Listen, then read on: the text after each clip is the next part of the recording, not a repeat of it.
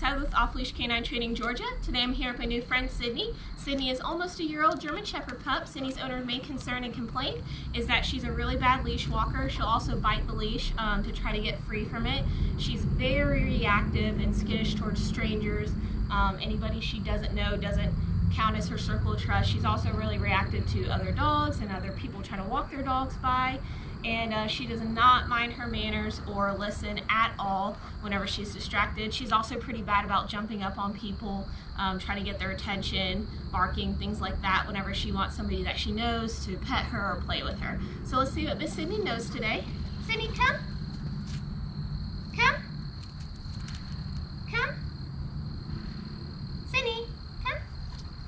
Good. Sit. Sydney, sit. Sit.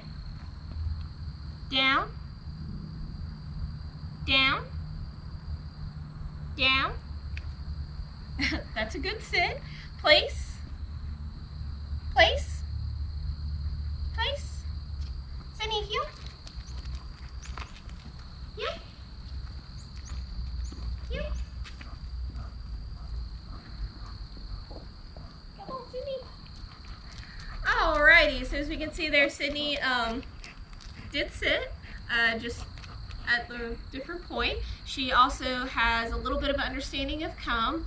She's not too solid on the rest of her obedience, not really good at that leash walking, highly distracted right now. So we'll work on that, work on Sydney's manners, check back in 2 weeks for her progress.